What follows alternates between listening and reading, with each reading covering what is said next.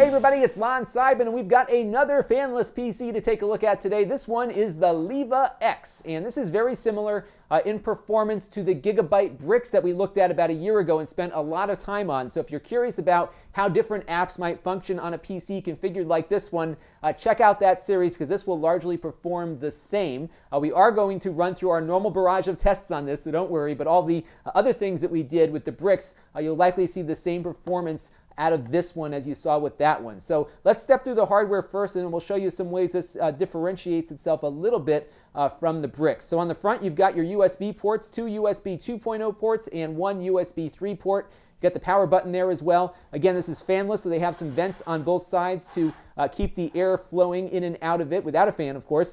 But you can lock it down with a Kensington lock there, and they also give you a VESA mount so you can put it on the back of a monitor also if you don't want to have it sitting on a desk by itself. On the back, you've got VGA, headphones, Gigabit Ethernet, HDMI, and power. Now the way they differentiate these is that they come pretty much pre-configured. So this one is the model that comes with 4 gigabytes of RAM and 64 gigabytes of eMMC storage. Now you can add an mSATA drive to it, and underneath the motherboard, you have to take the whole thing out. There is a mSATA slot, so you can put in another SSD if you want. Now, if you want to run Windows 7, you're going to have to put that mSATA drive in there because it won't boot off the eMMC. So if you are a Windows 7 user, you'll have to pay a little bit extra to get that drive there. This configured as you see it right now is $250 at Newegg.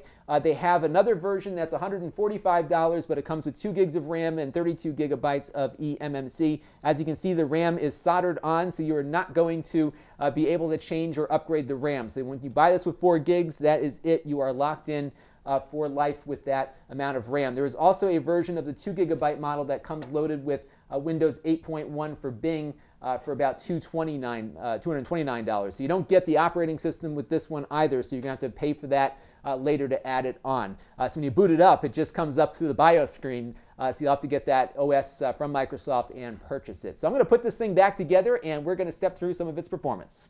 All right, let's check its boot up speed. It does take a little bit longer than most systems because it actually pauses to ask you if you want to go into the BIOS setup, which we're not going to do at the moment, but you can see at the bottom there, we can hit the delete key and just pop into the BIOS menu. But once it clears that, the boot up speed is actually about what you would see out of other PCs in its class. So we'll let it go to do its thing, and there we are. So we'll just log in real quick and pop in and do some stuff in here. So the first thing we'll do, I think, is load up a web browser and just see how it performs on the web. So we'll pull up our usual test here. We'll go pop over to the New York Times or something and just see how fast that pops up. And you can see here it just runs pretty nicely, actually. It's a nice little web browsing experience on here. We'll load up my YouTube page as well, and we'll see how that functions. The Octane test, which is something I run on all of my devices, has this coming in at about 7,497. So that is under the HP Stream Mini, which is that $179 PC from HP that we looked at, but it's still pretty decent for a fanless PC, which this one is and the HP isn't.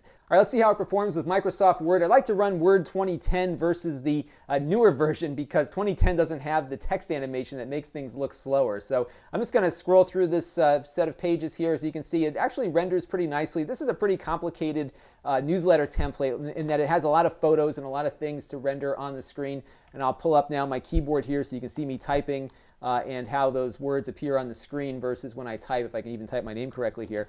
But you can see it does a pretty nice job of running Microsoft Word there. So not a bad way to get some word processing done. We're also running at 1080p here as well, so you can kind of get a feel for how it'll perform in some real-world applications. All right, here we are running Minecraft with the Optifine enabled. I did actually leave the settings in a pretty high state, so this is a good example of pretty much the max you'll get out of it with some decent looking graphics here. So we're about 25, 30 frames per second, give or take, so not too bad on that front. Of course, when we get into the more complex rendering is when it starts to slow down, especially when it's drawing in as we're moving. So you'll see a couple little dips in frame rate there and a little sluggishness, but not bad. And I think if we really turn these settings down, we'll get better performance out of it. The Atom-based machines do perform a little bit better with the same plug-in, and I think that might be because they have a quad-core processor versus only a dual-core on this one.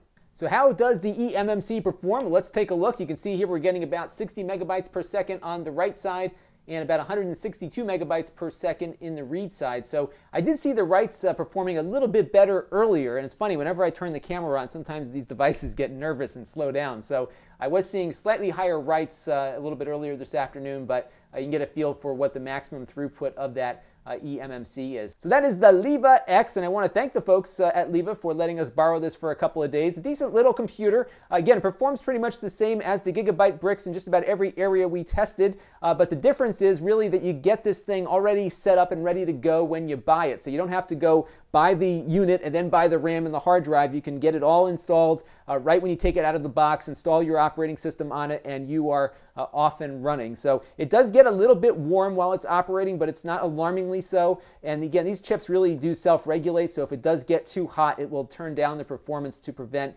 any kind of overheating or anything like that. So it's kind of nice to have, you know, a Windows PC that can run either on the back of your monitor or on the desk and make absolutely zero noise and perform well enough to do a lot of the basic tasks that you would do with a computer. So that is the Liva X, and this is Lon.TV. Thanks for watching.